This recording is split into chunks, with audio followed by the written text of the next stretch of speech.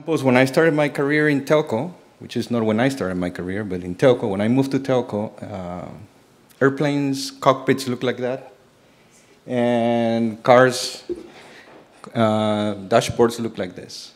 Today, in 2018, an airplane cockpit looks like the one on the right, and a car dashboard looks like what we have on the right as well. The difference, well, it's astronomical compared to what we have been able to do in telco. Today, airplanes fly almost themselves. I have a cousin of mine that fortunately retired last year. He was a pilot for Azerbaijan Airlines. And he told me, when I saw him, he was back here in Madrid in April last year, and he told me, you know, if I had to pass the flying test again, I wouldn't pass. The airplane, A320 is his airplane. He says flies by itself. Truly. Takes off, lands, taxis, all by itself. He's just there to make sure that it doesn't go astray. Cars today, autonomous cars are on our streets already. Some of them have some mishaps, but you know, we'll correct that. That's part of technology advance. But you know, it's true. You know, the technology has advanced on other areas faster and further than we've been able to do. I don't know why, but that's the reality. You know, we don't have autonomous central offices. We don't have autonomous transport layers. And that's what we're trying to do in this Congress, see how far we can get. At Telefonica, we have been working, we have recognized from several years ago, working with some of my colleagues here, with Silvia, with Maria, that things were coming to our side and people were demanding from telcos something that we were not able to provide. And that's when OTTs start to come up, and OTTs start to get into our turf and being able to foster our customers and pull them away with services and products that telcos were too slow to deploy. And that's been a real detrimental to our business. Everybody knows it. WhatsApp came one day in 2011, and by the end of 2011, SMS was almost history. Today is a side business that has no income revenue for telcos, and it's just it's there to, you know, it's a side business that will kill us pretty soon. Imagine that WhatsApp was done by 3 guys in 2 PCs. That if as telcos we have taken care of them correctly, we'll still be selling SMS very nicely, isn't it? But we didn't. And since then, people realized that they could go into the network and do whatever they wanted without us participating. That's very detrimental to our business again. So, give you some figures, and these are public figures. These are not from us. We just picked them up. Traffic is growing unstoppable. More and more video is there every day. More autonomous vehicles will require more and more data to be pushed through our networks. Massive IoT. You know, we still have not seen the ramp up of IoT, but pretty soon you start seeing it.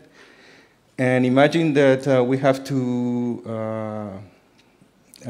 instantiate and provision each IoT device as we do today, a cell phone or a customer in his home. You know, most of our companies do it manually. Imagine that we have to, every refrigerator, everything that's on the home, every autonomous vehicle, every train has to be instantiated manually. That will be almost impossible. It's an impossible task, and we will fail at it if we don't change the way we do business. And then demanding queue of quality of experience. Customers want things personalized, personal data, personal storage, personal video, personal TV. Planes, cars will drive themselves. There will be individuals flying there, autonomous vehicles. You know, everything that's coming is going to be, in that sense, demanding a quality of experience in particular for each device and for each person. And we've not, you know, if we're not capable of bringing all this together and starting from the edge of the network and automatize the edge, everything that we do on the core is going to be practically useless. So we embarked on a journey on seeing how we could automatize the edge and make sure that every central office could at one point be an autonomous entity. We have most of the companies, or we were working from here for many years trying to solve this equation, but we were not paying any attention here. Cloud was coming out in 2010, 2011, and was trying to push all the data and all the computing from here to here, which was quite nice because it allowed us to centralize and to do all these kinds of things. But as demand for new products and services was growing and coming up, and IoT was coming up, autonomous vehicles, we realized, and we started to realize 2 or 3 years ago, that pushing all the data here for computing and bringing the solution back, it was going to be a cause of tremendous delays, and where you're driving, a delay of milliseconds could really mean that you can have an accident. Same thing with anything that is happening on the edge. Now, augmented reality is also putting a lot of pressure on having the processing done way in the center and pushing it back to the edge. So how do we do this? We figured that if we allowed third-party players to partially put their solutions at the edge and have them close the gap and guarantee the latency, we were able, the growth was going to be exponentially on the services that we can provide. We worked extensively on designing this new platform. We've used Core, which Michael mentioned before. We've used SDN. We have used cloud elements, and we came up with a nice solution, very simple. And we figured that if we treat everything as a new service and we break out of the legacy, the way to do the automation was going to be much, much easier. And we have to break, and it was very simple and very easy to break with the legacy. A lot of people think, well, why do you think the legacy, you can break with the legacy? Well, this connection, once you unplug it from the legacy equipment, unplug it to the new service and the new data center or central office, there is no way, or you break from the legacy because you're putting a new connection, and then all the way back, you don't need to coexist with any equipment. That for us was instrumental in being able to do what we've done and what we're testing right now in a central office. That also allowed us to put third-party services and being able to have them individually set on the central office. We're not too worried about orchestration and those things because what we're working is on this realm. Orchestration to the back, it continues to be what it was before. I don't need to set up a service from here all the way here as long as we can set up the services on the very edge. So that's what we progress on what we've done on the project. To give you an idea of where what we worked on. First of all, we had some principles. It says, every central office will be an autonomous entity. It will work only in IPv6. It will be cloud, and it will be SDN connected. But SDN not all the way to the back end, but just to the first point of connection to our Unica central CPDs. And at that point, we could also move the transport. We can connect to the transport, either going through the CPD, regional CPD if it need be, or we can go straight out to the internet if we could deliver the traffic right out.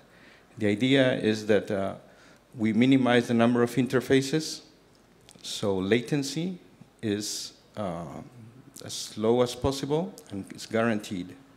Because the services that are of the future that are going to be provided, demand that the latency is guaranteed, especially for things like robotics, video, direct TV, video editing, things that our customers are already starting to demand, and that we need to provide as a company. We're unable to provide at this time if we don't have a zero touch and very few interfaces between the entry point, the delivery center, and back to the entry point, and if we're not able to do some pre-processing of data.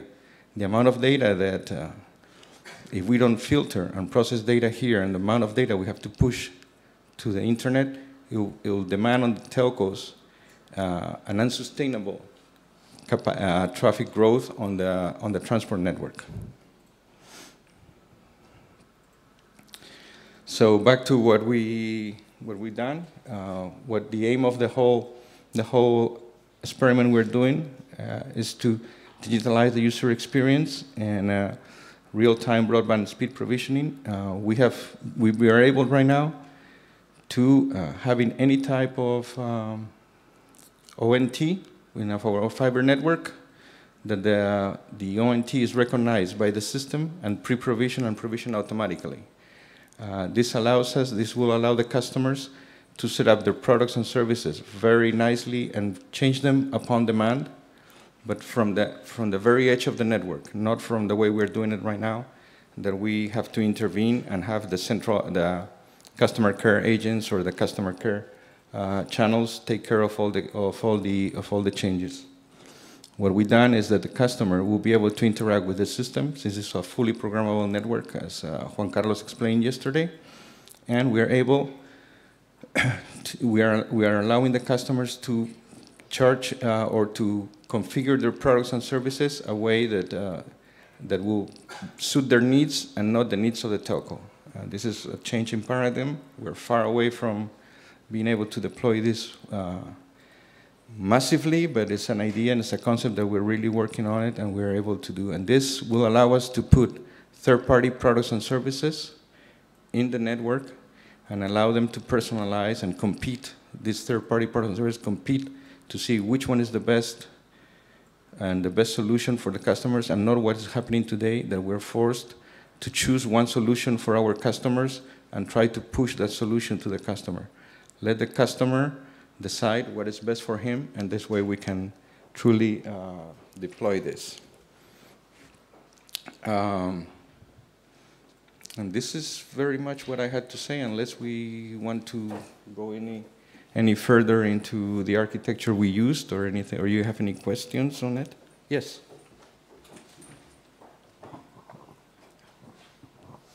Well, this is fascinating, and I guess we'll ask the audience questions here in a second. Yes, what's the architecture? Okay. I mean, I saw a glimpse of it. Yeah, that one. Okay, what we've done is we have used CORD here, a variation of CORD. We hyper-simplified CORD in the sense that we use IPv6 only, and all IPv4 is a service. We think that we test and we tried, and the fundamental is that anything that happens on the central office is a service. Everything is being softwareized and is being made a logical solution, so we don't have any proprietary black boxes in this. This is all open compute project infrastructure. We have no routers on it. We have commodity switching, commodity IT infrastructure, and we're using AT&T's white box OLTs and GPON OLTs. Right now we're testing XGS-PON from 2 other vendors with different technologies. One is a monoport OLT, and another one is just a blade OLT with different ports. The software under it we use as a cloud management OpenNebula, which is quite a small cloud management system that allows us to quickly deploy a central office and it has all the functionality that you will have with the bigger cloud management systems. Then we have ONOS to do all the SDN, and we have developed some applications ourselves. I have to say that we have not used any external help to do this. It's all been built by our engineering teams in Telefonica I+D. And this has allowed us to really understand how SDN works, how do you program each appliance, how do you program each service. And now we have been able to put third-party CDNs, third-party SBCs, either open or private, or proprietary, excuse me. So that's how a little bit of how the architecture. Well, a comment and another question then. The comment is, when we interviewed operators about whether they were going to do cord or not, many of them told me, we're going to do cord-like. And so I heard you say, and cord is really a set of software templates, I call them templates, software templates, hardware templates that you then mix and match in your own way and maybe do a little bit different. And that's what I hear you saying there. Well, you know, the main reason we deviated from cord, we were very active at the very beginning when cord was starting. We started with ONOS when ONOS was taking off. The main reason was that the close forwarding appliance that cord had was only IPv4. And we, from the very onset, decided that everything was going to be IPv6 and then IPv4 as a service. So we programmed our own close fabric management system, which is close forward. And we are now working with cord to see if we can mix Trellis and our solution to that point. The idea that we have is that most traffic should go east to west or west to east, instead of having to come in, go into the servers, and then come out and move out again, just for latency reduction. So we're doing a lot of work on algorithms that allow us to move traffic using ONOS or cord as fast as possible from left to right without having to move up and down. So two things. One, it looked like this is mostly for consumer. And then secondly, could you now relate that to Unica? I know we have a whole day Friday tomorrow where we could learn a lot about Unica, but yeah, I'm not going to be here tomorrow. Okay. Unica is more is in the larger regional central offices or CPDs or data centers, and a lot of network functions that are of bigger require more power, more processing power, and are more general to the whole network are going to reside here, and some of those we will take advantage of those BNFs, and we will use them not to have to replicate those BNFs at this level. I think Maria, correct me if I'm wrong, is the bind. We're moving on to Unica.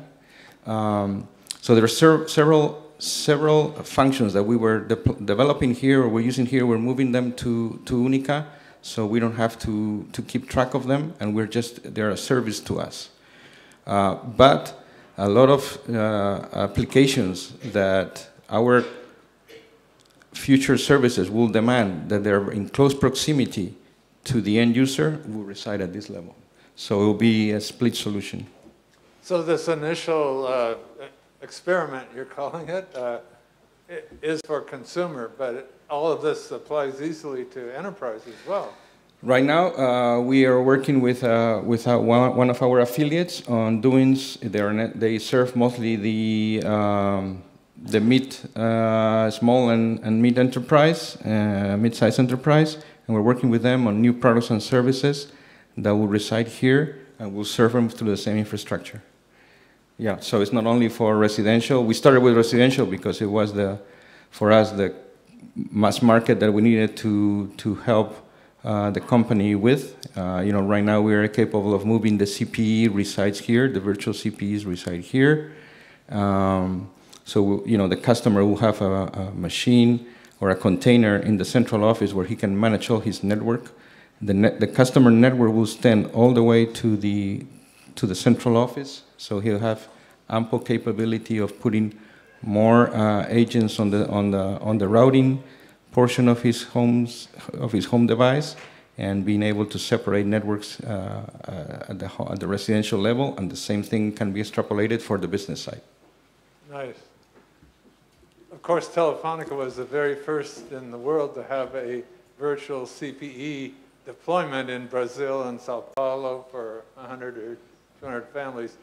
Same basic principle was that the services were served up from the CO, and they were a lot of video services to the home. Yeah. This is a much more full, much more capable edition of that. Yes, because we're able to, at the CPE that it will reside here, we're able to add more agents on it and address new needs for IoT that the current devices setting at the household are not capable of doing.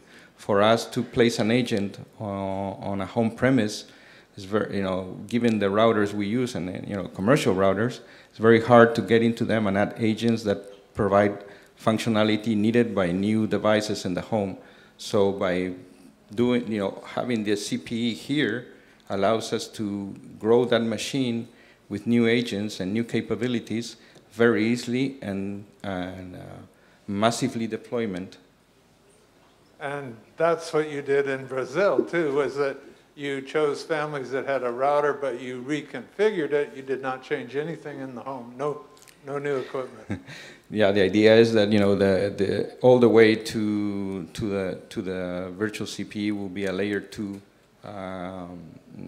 connectivity, and we'll manage all the layer 3 from here. Fascinating. Let's take an audience question. Say your name and organization. Hi, Murray Cook, MC5G. I have two questions. One is the way that you look at this at the moment. You're at the end of the optical line, so you get very good latency. Do you see these devices going into central offices, or would you see them going further downstream into the network, into places like street cabinets?